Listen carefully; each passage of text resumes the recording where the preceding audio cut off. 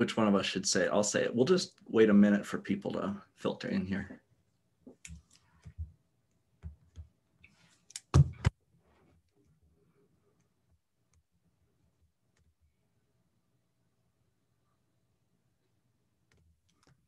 Alrighty, while the rest of people filter in, we'll get started. Oops.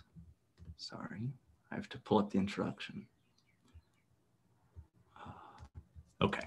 Hi, everyone. Good morning, good afternoon, good evening, wherever you may be, and welcome to the final week of the fall 2020 version of the Long-Term Animal Research Seminar Series. This week, you'll hear from your two hosts, Dr. Liz Lange and me, Matthew Zipple. Liz is going to kick us off, but first, I'll make a couple of announcements. If you're participating via Zoom, you should see a Q&A tab on either the top or the bottom of your screen. If you open that tab, you'll be able to type any questions that you may have, as well as see and upvote other people's questions. At the end of each talk, we'll go through those questions, starting with the ones with the most votes. However, if you have a clarifying question that you feel like needs to be addressed during one of the talks in order for you to understand something, you can type clarification in capital letters at the start of your question, and Liz and I will do our best to answer those questions in real time. We'll also be posting a recording of these talks on YouTube after it's complete. So if you have to leave early or know others who are unable to attend live, they'll be able to, those talks will be available for viewing and reviewing as many times as you'd like after they're done. And finally, this is the last time you'll have to hear this for a long time, but please, please, please go take 3 to 5 minutes to fill out the survey we've been sending around. Your responses will help us know where we're succeeding and where we can do better as we chart our path forward. And it's really important for helping us evaluate our broader impacts. So we'll put a link to that survey in the chat later in case you've missed it. And thanks to those of you who have already filled it out, it's really helpful. Okay, our first speaker today is Dr. Liz Lange. Liz received her PhD from Florida State, where she worked with Joe Travis and Kimberly Hughes, using both theory and empirical work in mollies to understand the ways in which social environment during development can have important long-term implications for individual life history strategies. She started as a postdoc in Susan Albert's lab here at Duke at the start of 2020, shifting her study system from fish to primates, but maintaining a consistent theoretical thread of seeking to understand the role of the social environment on phenotype and fitness. 2020 might not seem like the best time to move to a new state and join a new lab, but I'm so glad that she did. She's been a terrific lab mate, a wonderfully clear thinker with creative insights that she's always been willing to lend to my own work. So I'm very pleased to welcome Liz today, and I'll turn things over to her now. Thank you, Matthew, for that very nice introduction. Here's the time where I ask if you can see my screen. Great. And thanks all for coming to this last iteration of 2020 of the Long-Term Animal Research Seminar Series. As Matthew said, I'm Liz, as you probably know, because you've seen me every week. And today I'm going to tell you about some of my research on what mediates the relationship between early life adversity and survival in baboons. And before I start, I really would like to thank my co-authors, Shushi Zhang, Fernando Campos, Fan Li, Beth Archute, and Susan Alberts, who have really been a driving force in this research.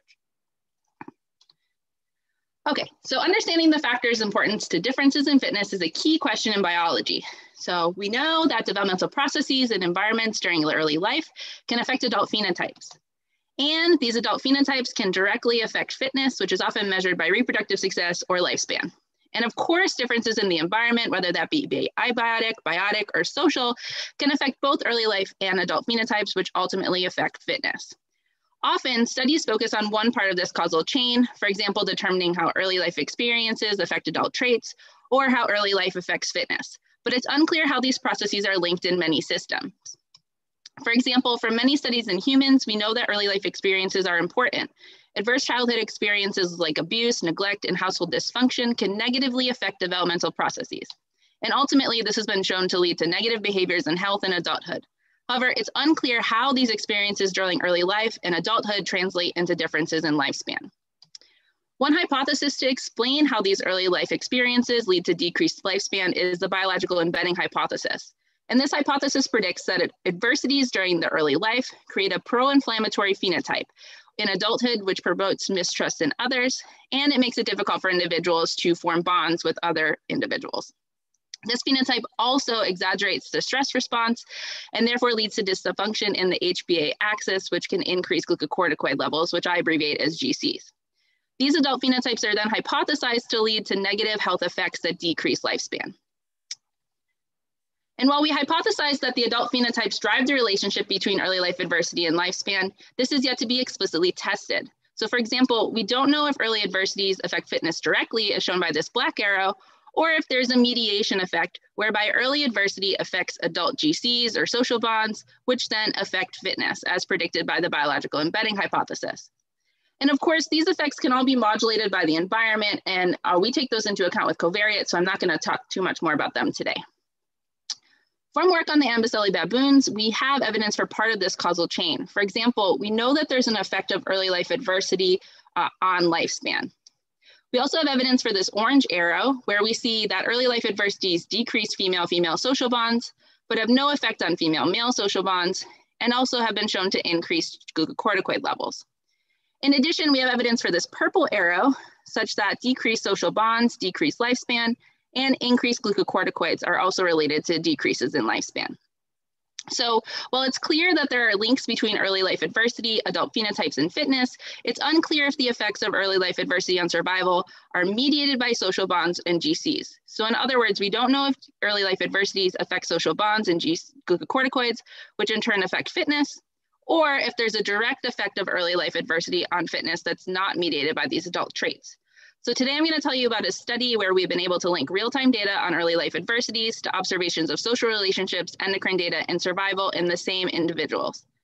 And in doing so, we provide a test of the biological embedding hypothesis, which predicts that animals who experience early life adversity will have weaker social connections, elevated glucocorticoid levels, and shorter lifespans than those who do not. In addition, this hypothesis predicts that part of the effect of early life adversity on lifespan will be mediated by social connections and or fecal glucocorticoid levels. To test the hypothesis, we took advantage of a data set from the Amboseli Baboon Research Project, which is located in southern Kenya and northern Tanzania. This project is directed by Susan Alberts, Jenny Tung, Beth Archie, and Jean Altman, and data has been collected on 2,000 individual wild baboons across the almost 50 years of this study. These data are collected by experienced observers, and everyone involved in the project in Kenya is pictured here. And these individuals have been with the project for a decade or more. So I'd really like to thank Kinua, Raphael, Langita, and Sarah for their tireless efforts collecting the data. So the Amboseli baboons are a population of baboons that we study, and they're an admixed population between wild yellow and Anubis baboons, and they live in social groups of 20 to 150 individuals. Males disperse around maturation, where females remain in their maternal social group after maturity. And from the Amboseli Baboon Research Project, we compiled a data set of 199 females. And from these females, we have almost 12,000 fecal glucocorticoid samples, 1,850 almost years of life that we measure social bond strength and survival on, and 74 deaths. And here I'm only modeling female survival because, as I said, males disperse from their natal groups, which makes estimating survival a bit more complicated. Our measurement of early adversity was a cumulative adversity index, which was first written about in this Tung Archie et al. Paper in 2016. And this is the sum of these 6 sources of early adversity, which I've written out here. 2 sources of early adversity have to do with resources. So whether an individual experiences drought in their first year of life or a high group size when they're born. 2 have to do with the maternal social environment. So whether an individual's mom was of low dominance rank or had weak social connections. And 2 have to do with family structure. So if the individual lost their mom during their juvenile period or had a competing younger sibling that was born close in age to their own birth. One of our adult phenotypes that we're measuring is social bond strength, which I use the dyadic sociality index. And this index measured social bond strength of the top 3 social partners per year of life, and it's based on grooming relationships. And here, negative values mean weaker social bonds on average compared to the population between dyads, and higher values indicate stronger social bonds than the population average.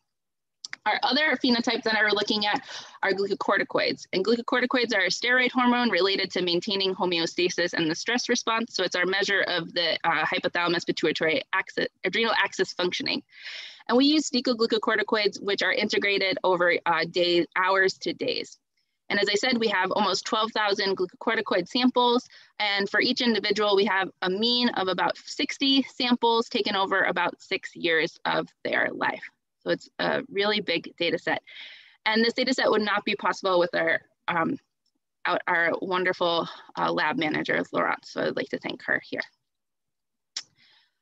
So to ask and understand these questions about how early life adversity, adult phenotypes, and fitness are linked, we, and by we, I mean Fan Li and Xuxi Zhang, two great statisticians at Duke, have developed a causal mediation framework that allows us to take into account the longitudinal measures of social bond strength and glucocorticoids and ask how these predict survival over the life course. And so really what we're working to understand is what this black box mechanism that connects early adversity and decreased lifespan is. And we hypothesize that this could be social bonds strength with other females, or it could be social bond strength with other males, or it could be fecal glucocorticoid levels. And this framework allows us to test if these social bonds or fecal glucocorticoids are part of this causal chain that link early adversity and survival. And when I say the fact that they're mediating, I mean that part of the effect that early life adversity affects survival is because it alters these adult traits. And mediation and analysis also allows us to estimate parts of these frameworks. So for example, I can estimate this orange arrow where we determine the effects of cumulative adversity on social bonds or glucocorticoid levels. And we can also determine the effects of social bond strength or glucocorticoid levels on survival. We are also able to estimate the total effect of cumulative adversity on lifespan, which we can break down into two parts that we're really interested in. One, this green arrow, which is the direct effect of early life adversity on survival, independent of changing in the adult phenotype. And two, the indirect effect shown in pink here, which is the mediation effect, and again tells us how much of the effect of early life adversity on survival is due to early life adversity changing social bonds or changing glucocorticoids, which in turn alter survival. Okay, so first I'm going to show you the results from where we have female-female social bond strength as the mediator. And for all of these analyses, we see a significant total effect of about 1.5 years, meaning that for every source of early adversity and individual experiences, their lifespan is decreased by about 1.5 years. And we do not see a direct effect whose confidence intervals don't overlap 0, but we do have a significant effect of adversity on the mediator. For each additional source of early adversity a female's experience, her social bonds with other females are decreased by about 0.06 DSI units. And for every unit increase in DSI, her lifespan is increased by about 2.2 years. We also have a significant mediating effect of female-female bond strength, which means that for each additional source of early adversity, 1 month of the difference in lifespan for females that experience early adversity can be explained by the pathway through social bonds. So in other words, early adversity decreases female-female social bonds and decreased survival. And this causal pathway through female DSI explains about 5% of the effect of early adversity on survival. So even though it's there, it's not particularly strong. We see similar magnitudes of effects, but in somewhat different directions for female-male social bonds. So we still have this total effect of early life adversity. However, we see that female-male social bonds are actually increased and stronger in females that experience early adversity compared to those who do not. And again, social bonds with males increase survival by a little over almost 2.5 years. We also have a significant mediation effect. However, it's in the opposite direction for female-male social bonds compared to female-female social bonds. And so this means that for each additional source of early adversity, 1.7 months of the difference in lifespan for females that experience early adversity can be explained by the pathway through social bonds with males. And so early adversity increases social bonds with males, which in turn increase survival. And therefore, female-male social bonds could act as a source of resilience to early life adversity. And this causal pathway, again, is there, but it only explains about 9% of the effect of early life adversity on survival. Finally, for glucocorticoids, we find that they do not mediate the effects of early life adversity. So for each additional source of early life adversity a female experiences, her adult glucocorticoids are increased by about 0.1 units, and survival is decreased by about 2.3 years. However, there's no significant mediation effect. It's of similar magnitude to the effects of social bonds, but the confidence intervals overlap 0. And this suggests that perhaps early adversity and glucocorticoids have independent effects on lifespan. So if we go back to testing the predictions of the biological embedding hypothesis, I've shown data that support the fact that animals who experience early life adversity have weaker social connections with females, but in contrast to the predictions of this hypothesis, they have stronger social connections with males. We also saw elevated fecal glucocorticoid levels in animals who experienced early life adversity and shorter lifespan. And while part of this effect of early life adversity was mediated by social connections, it wasn't mediated by glucocorticoid levels.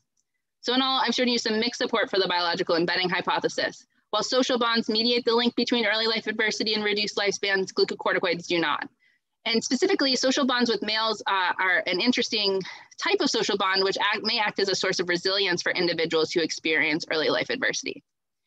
And these results suggest that by considering the whole causal pathway, we can gain insights that weren't apparently obvious from focusing on parts of this pathway. So for example, we saw effects of early adversity on GC and of GC on survival, but no mediation effect, as I might have expected going into this.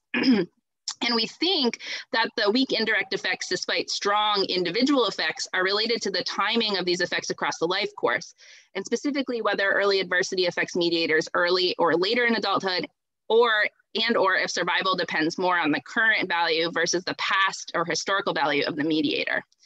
And this might affect the strength of the indirect effect. And while I don't have time to talk about it now, I'm happy to chat more about this later.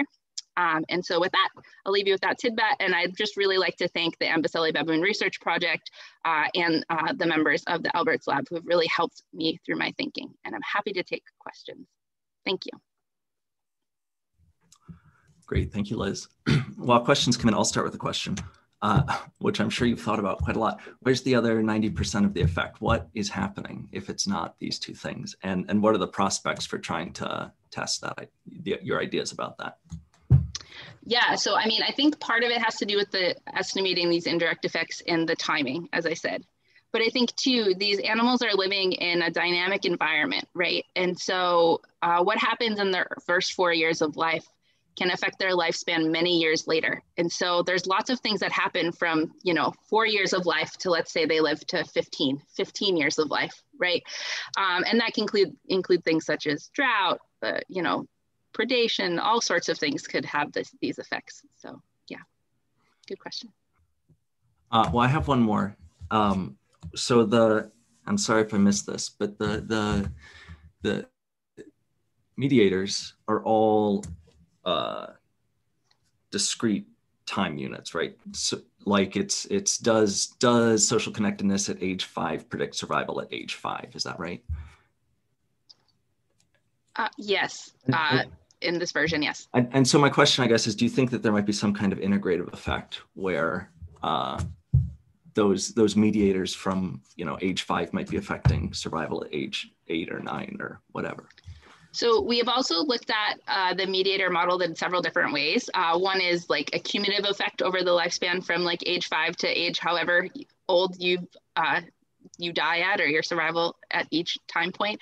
And also we've looked at this lagged effect where your survival at age 6 is determined by your current value of the mediator, but also by the mediator for the past year or 3 years. And we see pretty similar results in terms of the magnitude and direction of the effects. But yeah, I think thinking about the timing in that way is really important. Yeah, I'm happy to talk more about that later too. We have a couple more questions now. Mark Halber asks, he says, Liz, I hate to ask, but can you get causal statistical explanations from observational data? That is a great question. And so there's this whole statistical framework called causal mediation analysis, which is what we are using. And it aims to get these causal explanations from observational data. However, the caveat is there's a lot of assumptions that need to be met. And so thinking about these assumptions really carefully is something that we spend a lot of time on, and also doing sensitivity analyses to ensure that we're not seeing these relationships because of a confounding variable or something like that. So I think it's possible, but it is difficult. So I try to hedge my bets a little bit as to how causal these things are. Great. And we've got one more question on YouTube. David Fisher asks, thanks for the interesting talk, Liz. Do individuals that face early adversity die in different ways from ones that don't? For example, illness versus predation or something? I think that's a fascinating question, one that I'm not sure of. It is hard to track exactly how individuals die. For some individuals, we do know that they had wound pathologies, for example, and then they disappear or we find a body. But for a lot of individuals, we don't know their cause of death. but fascinating to follow up on. Thanks. Great. Well, thanks very much, Liz. It's really cool to see all that coming together. So thanks for giving that talk. Great. Of course. And now I'll give my introduction for you. So I'm really thrilled now to introduce my co-host Matthew Zipple as our final speaker of 2020 for the LTAR. Matthew is a PhD candidate in the Department of Biology at Duke University. And before that, starting at Duke, Matthew completed his undergraduate at UNC, where he double majored in biology and political science. Matthew's research uses theory, long-term data, and experiments to learn about the ways in which animals interact with each other and their environment. And his dissertation work focuses on how baboons influence the fitness of juveniles in their social groups across a variety of different levels. So he's addressed this question by examining feticide and infanticide, male-mediated pregnancy termination, and the effects of maternal early life on offspring fitness. In addition to his work on the Amboseli baboons, Matthew has studied these questions in a number of different primates, and he's completed work focused on categorical perceptions and behavioral senescence of songbirds. Despite, or maybe because of his productive research, Matthew is really a highly collaborative and collegial lab member who's always happy to help with my thinking and other members' thinking and research questions. So I've really enjoyed getting to know him for my year in the Alberts lab. So with that, I'm really excited to turn it over to Matthew to hear more about his primate research. Great, thank you, Liz. That was very kind of you. Can you see my screen okay? Great. Okay, so hi everyone. When I started this series back in May, I hoped to host a series that showed how long-term studies reveal otherwise hidden phenomena in animal behavior, life history, population dynamics, and evolution. And 41 speakers later, I think we've made a lot of progress towards that goal. I know that I've learned a lot and thought about existing and new questions in my mind in exciting new ways. So I just want to start off by thanking all of our speakers over the last 7 months, and I'll hope to continue moving us towards that goal with my talk today by describing some ways in which demographic data can reveal otherwise hidden social phenomena in primates, how those insights can advance theory, and how they can inspire shorter-term targeted data collection or analyses. Before I get into any specifics, I'll start just by briefly reintroducing the Amboseli Baboon Research Project. Though Liz told us really everything I need to mention. As Liz mentioned, the project started in 1971, so we have nearly 50 years of demographic, environmental, and behavioral data at this point from nearly 2,000 individuals. And I include this picture here of Jean Altman from her 1980 book, Baboon Mothers and Infants, to highlight both the long period of observation and to show you just how close observers can be to these baboon groups without disturbing their behavior. These are very well habituated animals. Here's a lovely picture that captures the Amboseli study system quite nicely. You can see it's a pretty sparse savanna environment with infrequent patches of trees. And I really like this image because it shows you a lot about baboon natural history. You can see here that these are multi-male, multi-female groups of terrestrial monkeys. And if you look around this image, you can see immature and adult individuals engaged in a range of social behaviors, from feeding or drinking, to walking, to sitting alone, or sitting together and grooming.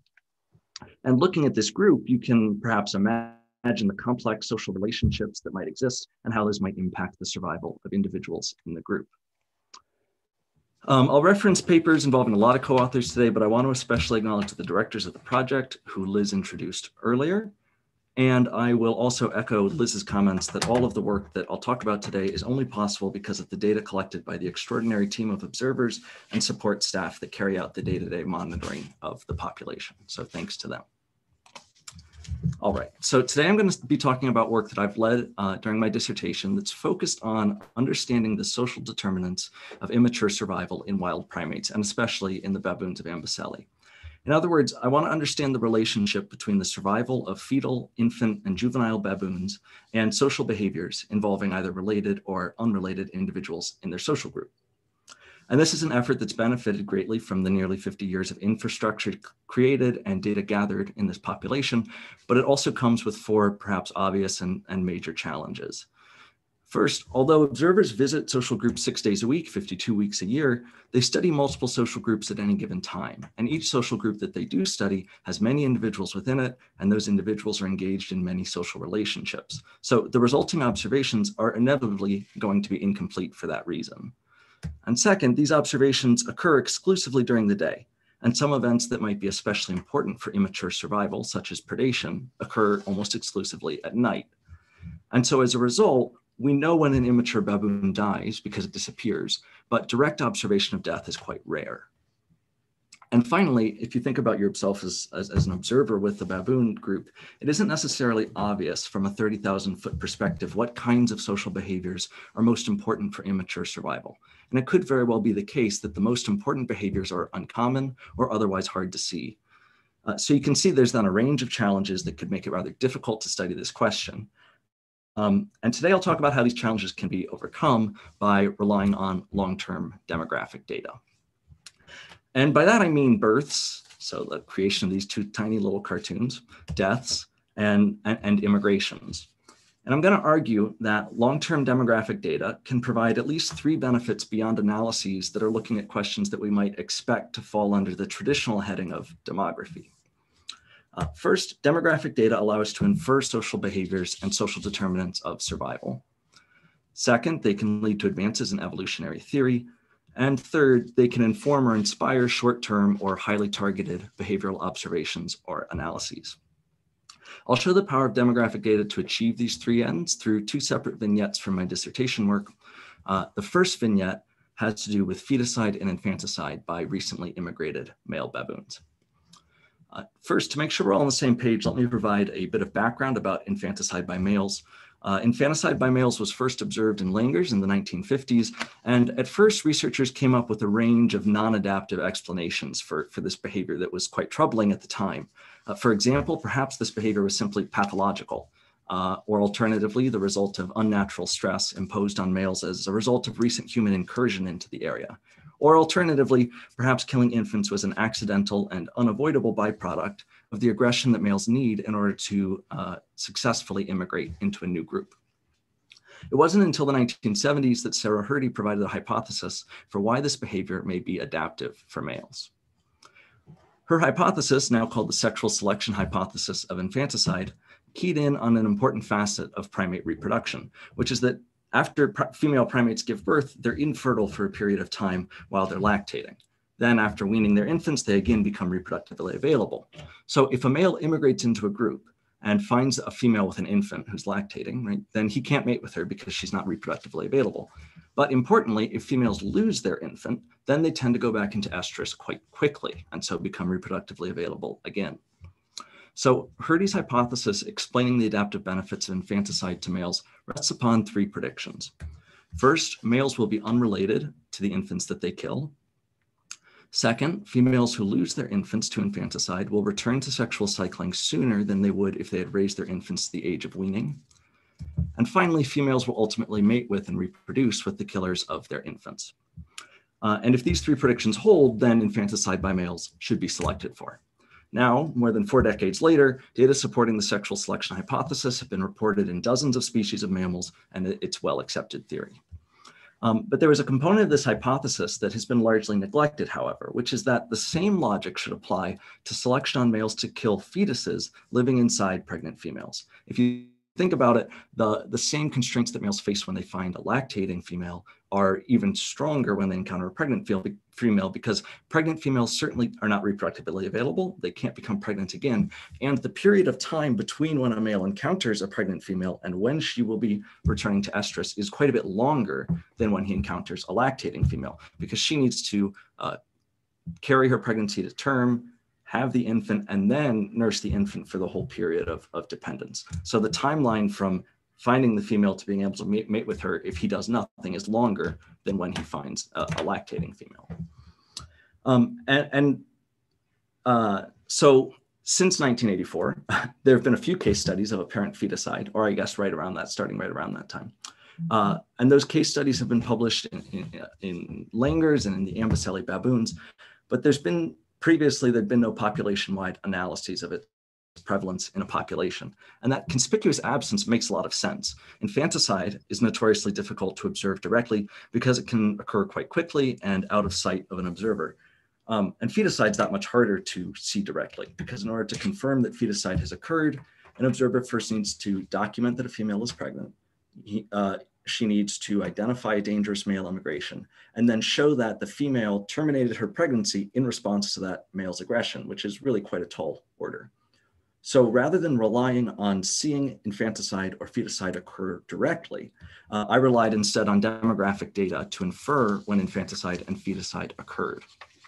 Fortunately for me, female baboons show clear indications of the onset of pregnancy, and the Ambicelli project has developed a protocol that allows us to identify both conception and termination dates with a high level of precision.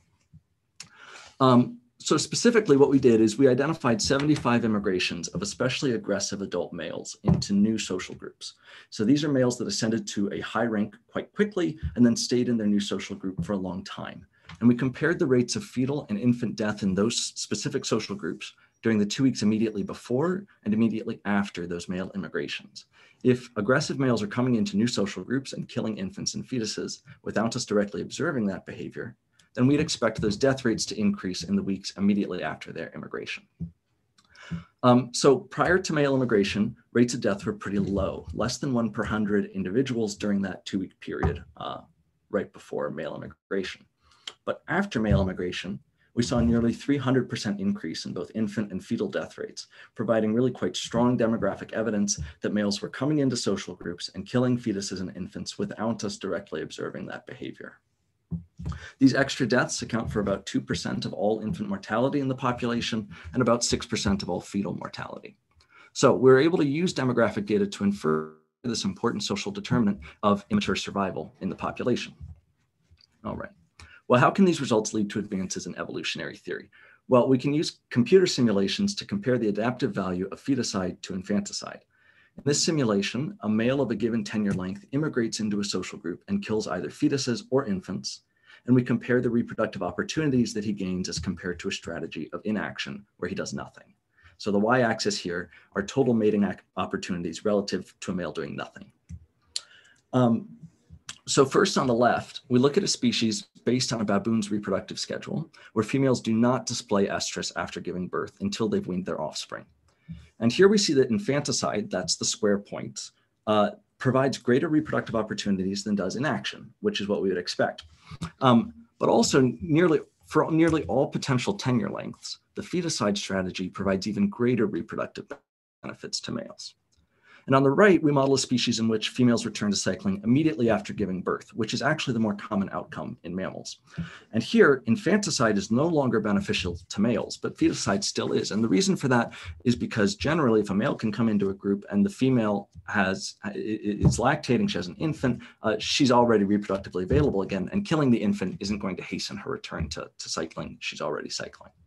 But in these situations, feticide is still beneficial because if he comes in and finds a pregnant female, he can't mate with her regardless, right? There may be one species, but in general, pregnant females are not going to be pregnant again. They are unable to reproduce with these immigrant males. And so we argue then, based on this simulation, that feticide by males should be under stronger selection than is infanticide by males in nearly all mammalian species, meaning that we expect feticide and counter strategies to feticide to be more widespread across mammals than is infanticide. And since the selective pressure of infanticide has been invoked to explain a wide range of mammalian social and reproductive behaviors, including monogamy, the development of pair bonds, male-female associations, female-female associations, grouping and ranging behavior, promiscuity, and has been the subject of at least 2 books, we feel that the importance of feticide in the evolution of mammalian social behavior is quite understudied by comparison. Finally, I'll just briefly describe a highly targeted analysis of behavior that was inspired by these previous demographic results. If males are coming into groups and pursuing a strategy of specifically attacking pregnant females so as to cause them to terminate their pregnancies, we would predict that aggressive males specifically target pregnant females for aggression. So we sought to determine whether that was the case. To do this, we looked at those same 2-week periods following male immigrations that we had identified as periods of feticidal activity and compared the proportion of female-directed aggression that's directed at pregnant females by resident males as compared to recently immigrated males. We predict that if immigrant males are targeting pregnant females for aggression, then they should be directing a greater proportion of their aggression towards pregnant females specifically as compared to resident males. So before I show you those results, I'm going to explain the y-axis on this figure. In this example, imagine that a particular immigrant male directed 40% of his female-directed aggression to pregnant females. And over the same 2-week period, resident males in the same group directed only 20% of their aggression to pregnant females. Well, that immigration would end up with a value of 0.2 on the y-axis here, 0.4 minus 0.2. So here, positive values mean that immigrant males are directing a greater proportion of their aggression towards pregnant females as compared to resident males, and negative values mean the opposite. So now I'll show you these data, and I'll note that the size of each point reflects the immigrant male's weight in the model based on the total number of aggressive interactions that he had with females following his immigration. And so what you can see is that on average, that's the dashed line is the average, immigrant males are directing a disproportionate amount of their female-directed aggression towards pregnant females as compared to resident males, which is providing strong support then for the idea that males are specifically targeting pregnant females for aggression. All right, so to return to this framework, I've shown you that in the case of feticide and infanticide by male baboons, long-term demographic data do allow us to infer social behavior and social determinants of survival. They lead to advances in theory, and they can inspire highly targeted behavioral analyses. The second vignette that I'll tell you about is about the novel effects of maternal death on offspring fitness. And I'll set up the context for the second example with a cartoon. Imagine that a mother baboon, who I'll call M, and her immature daughter, who I'll call F1, exist in this world. And let's imagine that F1 is either near the age of weaning or is already past weaning. Well, what happens if M dies? The hypothesis that I'll explore is that experiencing maternal death in early life leads to both acute and chronic reductions in offspring condition. And I'm going to assume that individuals that are in worse condition are more likely to die and less able to provide maternal care because they're in poor condition. This hypothesis and assumption then lead to 4 predictions about the way in which M's death, which occurs during F1's early life, leads to reductions in F1's fitness. First, the death of M is likely to affect immature survival of F1 after the death of M occurs. This is perhaps quite intuitive. If an immature primate loses her mother, she's more likely to die thereafter as a result of no longer having a mother. Second, the death of M is predicted to be associated with reduced immature survival of F1 even before the death of M occurs. This prediction is based on the idea that if M is going to die in the near future, then M is likely to be in poor condition for a period of time before her death. And so as a result, she's less able to provide maternal care, and F1 should be less likely to survive during that period before M's death, when M is still alive. Now let's imagine that F1 survives both those blue and purple arrows, grows up into an adult baboon, and has her own offspring, who I'll refer to as F2. There are then 2 additional ways in which M's death, which occurred in F1's early life, is predicted to affect F1's fitness. Specifically, we expect the death of M to affect adult survival of F1. The idea here is that M's death in F1's early life leads to this chronic reduction in F1's condition, and so then we expect her to face increased mortality in adulthood, leading to a shorter lifespan. And finally, we expect there to be an intergenerational effect such that M's death in F1's early life affects the immature survival of F2. The reasoning here is that if M's death in F1's early life is leading to this chronic reduction in physical condition, then we expect her to be less able to provide the necessary maternal care to keep her own offspring alive. Now, in the interest of time, I won't show you evidence from Amboselli that either the blue or the red arrows exist, but they do, and they're quite strong. Instead, I'll focus on the purple and gold arrows, which have not been previously explored in a wild animal. And I'll emphasize that the prediction in both cases for the purple and gold arrows is that females, either M towards the end of her life or F1 throughout adulthood, are less able to care for their offspring and keep them alive. So these are fundamentally hypothesized social processes. And I'm going to test for them again using demographic data. So let's start with this purple arrow, where we predict that offspring should be less likely to survive in the period immediately before their mother's death. What we really want to do here is to measure the effect of an unmeasured variable, which is maternal condition, on both offspring survival now, as well as maternal survival in the future. So again, the assumption here that we're making is that mothers who are in worse physical condition are both more likely to die in the near future, and they're less able to keep their offspring alive before they die. So the association that we're actually going to test for is whether offspring are more likely to die in the years immediately prior to their mother's death. And we can do that because we know the ages at which offspring and mothers die. The data set that we'll use to to ask this question contains 1,123 offspring for whom two pieces of information are known. And that's all we need to know, really, which is whether the mother of the offspring died in years 0 through 4 after the offspring was born, and whether the offspring itself died in years 0 through 2 of life. And the statistical approach that we'll take is to build a mixed effects Cox proportional hazards model, where the response variable is offspring survival during years 0 through 2, and the predictor variable is a binary indicator of whether the mother died during years 0 through 4 after offspring birth, which is what we're taking as our measure of impending maternal death. And I'll note here that we use censoring of offspring lives such that the model is only concerned with the period of an offspring's life when its mother is still alive. If the mother dies and the offspring is still alive, the model isn't concerned with that period of its life going forward. So now I'll show you those results. Here you'll see the proportion of offspring surviving to a given age on the y-axis, and I'll show you two curves. The black curve indicates the baseline survival scenario for offspring whose mothers are going to survive the entire 4-year period after the offspring is born. Their mothers are not going to die in the near future. Whereas the red line indicates offspring whose mothers will die in the near future, within 4 years after the offspring's birth. So what we see is that offspring are 30% more likely to die during the first 2 years of life if their mothers are going to die in the near future. Again, if an offspring's mother is going to die soon, that offspring is less able to survive even before that death occurs while its mother is still alive. So if we return to this framework, we can now conclude that this purple arrow does exist in baboons, as offspring are more likely to die as immatures even before early maternal death occurs.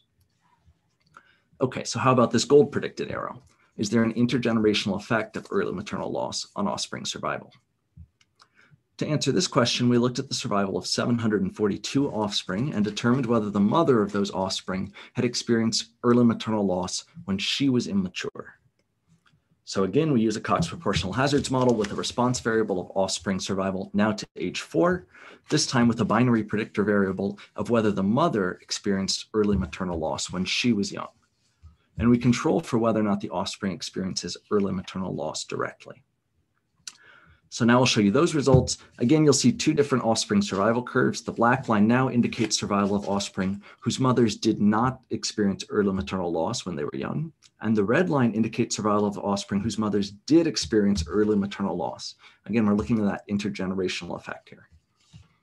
So what we see is that there is an intergenerational effect of early maternal loss, such that offspring are about 40% more likely to die as immatures if their mothers experienced early maternal loss when they were young.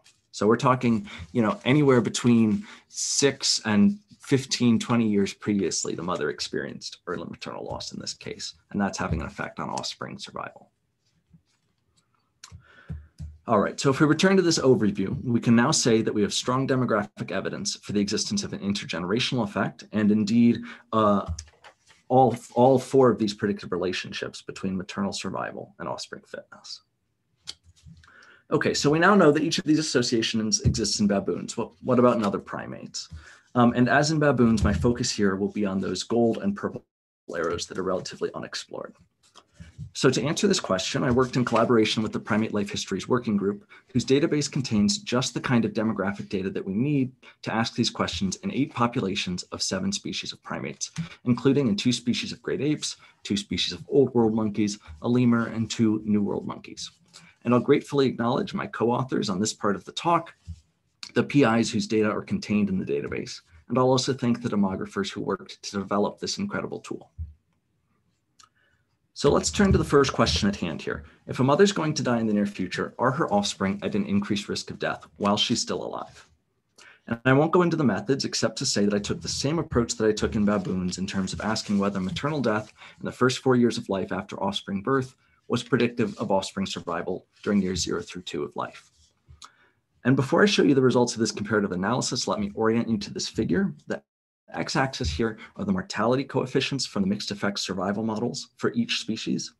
So in this case, a positive coefficient estimate means that offspring are more likely to die in years 0 through 2 if their mothers are going to die in the near future. So positive values essentially means like baboons. And so for reference here, I'll show you that result here, that it's the same result I showed you earlier in baboons. And if I show you the results for each species, what you see is that in 5 species, muriquis, chimpanzees, capuchins, baboons, and shafakas, offspring are at an increased risk of death in years 0 through 2 if their mothers are going to die in the near future. And if we combine all the data into a single model along with a random effect of species ID, we see a strong and significant effect across species. And there's certainly quite a lot of variation here, right? We don't see a significant effect in gorillas or blue monkeys, but still I'm really quite struck by the overall consistency of this effect across these primate species that have really quite different natural histories, body sizes, and life history schedules. All right, how about this second question? Is there an intergenerational effect of early maternal loss on offspring survival? As in baboons, I'm asking here whether there's an intergenerational effect of a mother experiencing early maternal loss before she reached a species-specific age of maturity on offspring survival in the next generation to that same age. So because we're using a species-specific age of maturity here, and unlike in the previous analysis, we can't build a combined species model here. But the x-axis is interpreted in the same way as in the previous slide. So again, I'll show you the baboons first for context. And then looking across the rest of the species, we see strong and significant intergenerational effects of early maternal loss on offspring survival in muriquis and blue monkeys, as well as a strong but not statistically significant effect in chimpanzees. So it seems that the intergenerational effect of early maternal loss on offspring survival is not as universal as is the effect of impending maternal death, but it is certainly not restricted to any peculiarities of the Ambicelli system. All right, so to sum up, we see an association between impending maternal death and offspring survival in baboons, muriquis, chimpanzees, shafakas, and all 7 species when we take them together. And we see evidence of an intergenerational effect of early maternal loss in baboons, muriquis, blue monkeys, and perhaps in chimpanzees. And all of this evidence is consistent with this overall framework I've laid out of mother-offspring social processes. And all of that comes entirely from demographic data, just dates of births and deaths. All right, so how do these insights affect our understanding of evolutionary theory? Specifically, how do these connections between maternal survival and offspring and grand offspring survival influence the evolution of primate life histories?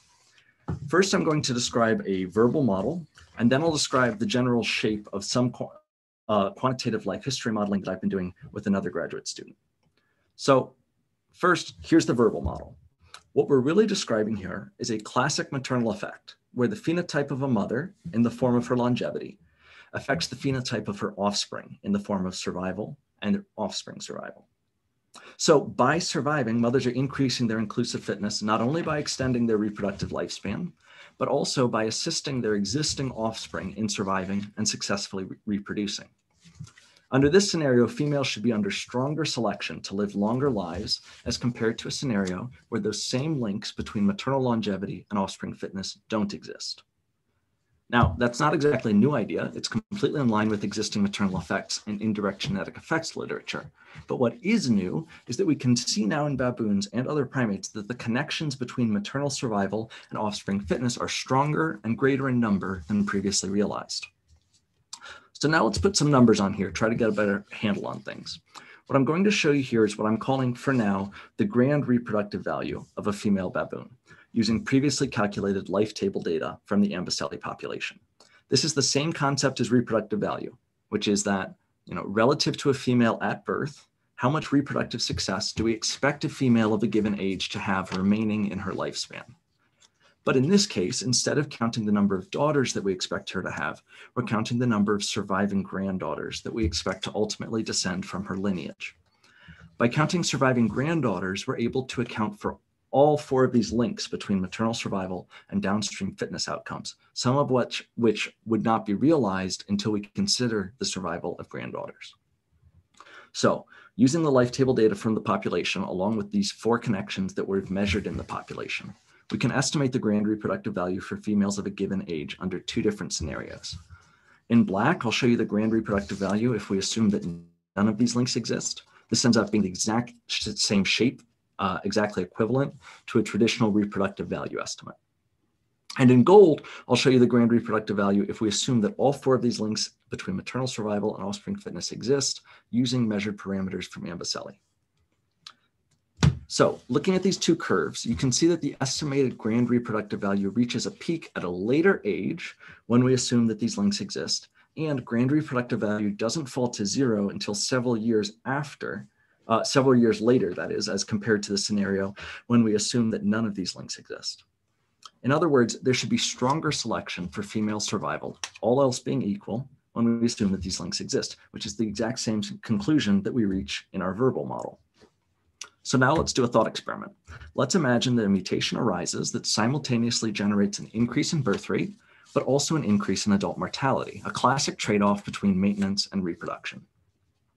For a given increase in birth rate, there's then some increase in adult mortality that will result in equivalent reproductive success, by which I mean surviving granddaughters, as compared to the baseline scenario when mortality and birth rate are unchanged.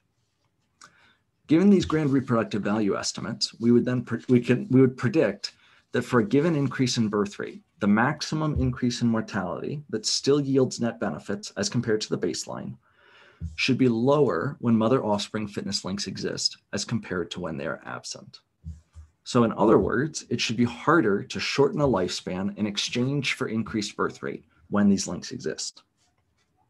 Let me show you some modeling results here. What I've done here is to identify the value of that trade-off threshold for a range of changes to baseline birth rate in our population. So here on the x-axis, you'll see the change in birth rate. And on the y-axis, I'm showing the threshold for the change in adult mortality that still yields net benefits as compared to the baseline scenario. So let's focus on the right-hand side of this figure first, where we're increasing the baseline birth rate from between 0 and 10%. What we're asking here is how much of an increase in mortality can be sustained by a given increase in birth rate. And what we see is that for all increases in birth rate, the maximum increase in mortality that can be sustained while still delivering net benefits is higher when those connections are absent as compared to a scenario where all the connections are present. So for example, if a mutation confers a consistent 5% increase in birth rate across the lifespan, that same mutation can confer up to a 10.9% increase in mortality and still deliver net benefits when no mother-infant fitness links are present. But that maximum increase is only 7.5% when all 4 connections are assumed to be present. We can now turn our attention to the left side of this figure and decrease birth rate from the baseline. So we're now asking how much of a decrease in mortality is necessary for a given decrease in birth rate to yield net benefits. And here we see that the pattern is flipped, such that for all decreases in birth rate, the minimum decrease in mortality that's necessary to sustain a decline in birth rate is higher when those mother-infant fitness connections are present as compared to the scenario where they're absent. So we can distill this result into a single takeaway, which is that it's easier to evolve longer lifespans and slower reproduction when links exist between maternal survival and offspring or grand offspring survival. Or said more simply, it's easier to evolve slow life histories, long life, slow reproduction, when links between maternal survival and grand offspring and grand offspring survival exist. So this is the deterministic model. To validate my evolutionary argument and add in ecological relevance, I've been collaborating with Jimmy Peniston, a graduate student at the University of Florida, who's built an individual-based evolutionary model that asks the same question, oh, there's Jimmy, that asks the same question and assesses the deterministic predictions. The predictions of the deterministic model are here on the left, and now I'll show you the results of the individual-based model. You'll see they're almost exactly the same, which gives us confidence that these results are broadly correct, although there's still some fine-tuning to do on this project. All right, I'm going to close out briefly here by touching on one final project that's still in progress, which involves targeted behavioral sampling inspired by the results from the long-term demographic data. If we return to the result that there's an intergenerational effect of early maternal loss on offspring survival, that's part of a broader pattern that we've identified, that there's an intergenerational effect of maternal early life adversity on offspring survival. And you'll recall from Liz's talk that there are those 6 sources of early adversity that collectively predict female adult survival. And simply put, those same sources of adversity have adverse intergenerational effects for those females' offspring. So we sought to identify the proximate behavioral mechanisms by which that intergenerational transmission from mother to offspring occurs. And what we're doing, we're asking this by asking whether mother-infant pairs where the mother experienced early life adversity look different from pairs where the mother did not, in terms of the maternal care provided or the trajectory of infant social development. So in 2018 and 2019, I went to the field along with a couple of terrific field assistants, Stephanie Clinton and Chelsea Southworth. And we performed these detailed mother-infant focal follows where we followed mother-infant pairs for 45 minutes at a time and recorded pretty much every bit of data that we could manage. And I won't get into too many details about that protocol, but we've collected over 600 hours of data from 48 mother-infant pairs where the infant was between 0 and 8 months of age. In this figure, each row is a different pair, mother-infant pair, and each point is a 45-minute follow. So you can see they're well distributed across that 0 to 8 month range. And I'll just tell you briefly about a preliminary result that's come out of this data, which is that, first of all, individual infants vary consistently in terms of the number of adult males that they spend time around. So on the y-axis here is the average number of adult males that an infant is within 5 meters of. And on the x-axis is infant age. And I've highlighted here on the left 4 infants who are consistently above the population average, which is that line across samples. And on the right, 4 other infants that were consistently below that population average. So in these figures, each point is a sample color-coded by infant, and that line is the population average. So some infants consistently spend more time around males and others consistently less. And part of that individual repeatability is explained by the early adversity experienced by the mother. So here the axes are the same, but I'll show you the average number of adult males with which infants are in close proximity, depending on the early adversity that the mother experienced when she was young. And you can see that offspring whose mothers experienced higher levels of early adversity, that's the red and the orange lines, were on average in close proximity to more adult males as compared to infants of mothers that had experienced less early adversity. And that effect is strongest in the youngest infants and declines as they age. So there's still a long way to go on this front, but this result is consistent with the idea that Liz presented earlier, that adult males might be able to mitigate the negative effects of early adversity for females and their offspring. So I'll return to this framework one last time and just conclude by saying that I hope I've convinced you that long-term demographic data have a lot to offer. My experience has been that thinking creatively about how to use demographic data can open the door to a wide range of analyses and future research directions that I would have never previously considered. So if you're out there and you've got long-term demographic data, I would encourage you and your students to spend time poking at it and thinking about how you might be able to use it to ask questions that don't fall under the traditional umbrella of demographics. With that, I'll close by acknowledging the project directors, the field team, the members at the Alberts Lab, all of my co-authors on these projects, and my funding sources. And I would be happy to take any questions that folks might have. That was really great, Matthew. Thank you so much. Okay, we have some questions already and more will be coming in, I'm sure. So anonymous attendee asks, any thoughts on the mechanism on how males know females are pregnant? Is it that they're not receptive to sex? And then how do female counter strategies fit into this, such as confusing paternity and mating as soon as possible with immigrant males if she's already pregnant? Yeah, so in baboons, the answer is really easy. And in other species, it's less easy. In baboons, when females become pregnant, there's this part of their body called the paracolossal skin, which is the skin immediately surrounding their callosities, that turns from black to pink. And so that really makes it quite clear. And then when they're no longer pregnant, that gradually changes back from pink to black. And so that's kind of a puzzle, right? Why in the world would females who are potentially going to be the victims of male aggression advertise the fact that they're pregnant? And that's kind of a really interesting question. There's some evidence from olive baboons and work done by Andrea Bailey that that pregnancy sign might signal to relatives that females may be in need of assistance, right? And so by signaling to allies that they might need protection from potentially immigrant males or other aggressive females. So that's one counter strategy to that particular